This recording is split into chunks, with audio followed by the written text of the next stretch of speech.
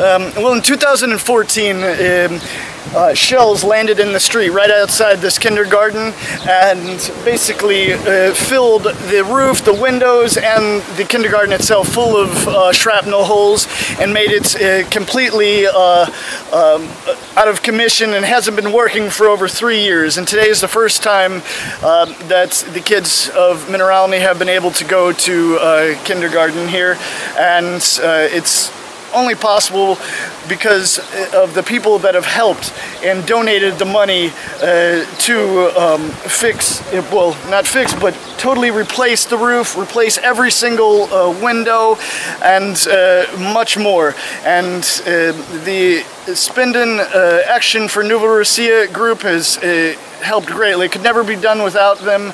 They've done a really great thing for the community here in Mineralnoye and the children.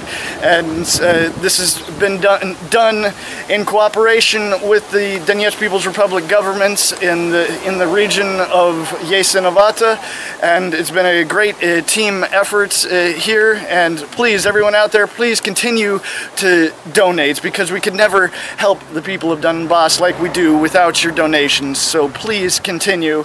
Donate now. Winter's coming. The people here really need your help. We have many actions and humanitarian aid distributions ready to go. We just need the funds to do it. So please help us help Donbass.